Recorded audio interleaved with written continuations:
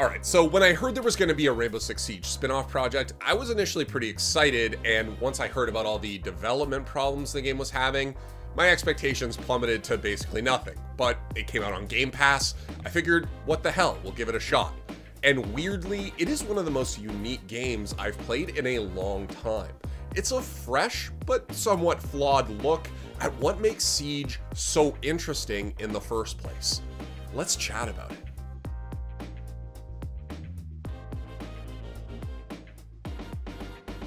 We're experimenting with doing some shorter Don't At Me's for topics that don't need the whole rundown, you know?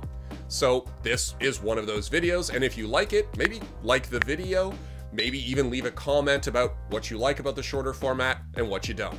Let's get it. So Rainbow Six Extraction is a 3-player co-op FPS developed by Ubisoft Montreal, and you can play with up to 3 players. It puts operators from Siege in the role of a first response team trying to deal with an outbreak of an alien parasite. It is the parasite from Rainbow Six Siege's 2018 Outbreak event, but things have changed quite a bit since that time, and the story is now going in a different direction. So what is the game Extraction really?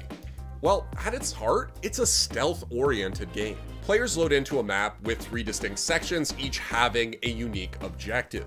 And throughout that map, the alien menace, called the Archeans, or Archies for short, act as the antagonist to be avoided or dispatched. Now, if one of these things sees you and it has enough time, it shrieks and starts calling in all its friends. But the worst part is that any nearby nests that get riled up by this start producing an endless stream of enemies until they're destroyed. Yeah, you can't just turtle up. And the objectives in this game sometimes require stealth, like the biopsy objective that asks the players to take down multiple specific enemies with stealth takedowns. Others are inherently loud, but either way, the odds are stacked against the players because you can't actually regain health in this game. You can boost your health temporarily, but if you lose health, it's gone until the end of the mission, and things hurt. The edge that the players need to win are the operator gadgets and pieces of tech that you unlock as you progress through the game. And because you can see the objectives before you actually load in, you can tailor your team to those objectives. Need to stealthily take out some targets? Consider bringing Vigil. Need to defend some bombs from waves of aliens? You know, the Lord's LMG might help out a bit. And many of their abilities have been tailored for this game specifically, like Pulse's heartbeat monitor that can detect nests, and its range is substantially longer, pinging everything for your entire team. Obviously, we can't put that in Siege. And like Siege, intel is everything.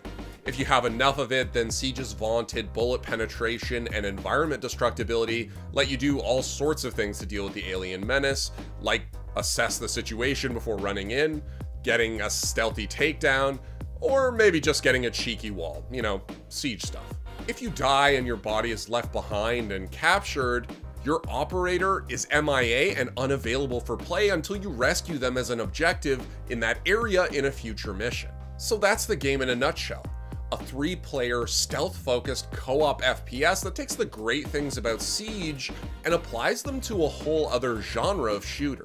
I really love the way that Siege's operators and gadgets were incorporated into the game, and I like that they were tailored specifically for this new, different threat that they're facing. I do feel like it would be good to have a wider variety of objectives more generally, and I'm not sure what the long-term replayability will be, although they seemingly already have a plan for future content in place. It felt like each difficulty level was a clear step up from the previous one. And even though your operators do gain some passive power when they level, it's not enough to carry you. Now, while I enjoyed the core gameplay of this game, it does struggle to shine a bit. It has a ton of seemingly reused assets from Siege, and even though the game isn't full price right now, I think it should have been even cheaper, or there should have just been more content. It's not really a problem at Game Pass prices, but it's important to be honest about what's actually here in the game right now. Also, the story is pretty threadbare, and that's a disappointment given that we have so many fan-favorite characters, and this was a great chance to develop them. Contrast that with how Riot Games are using their Runeterra-based games to explore and develop League of Legends characters outside of Summoner's Rift, And honestly, this game feels like a big miss on that front. All right, so what do you guys think? Have you tried it? Maybe you're thinking about just picking up a month of Game Pass to give it a shot? Let me know in the comments below. Really excited to hear what Siege fans think about this project that's probably the closest to Siege, but also pretty different.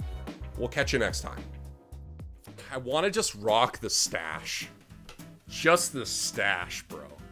Aviators. You better fucking watch it, Josh. Okay. Wow. Holy fuck. Holy F-word. Dude, stop punching. Stop punching. I'm punching things.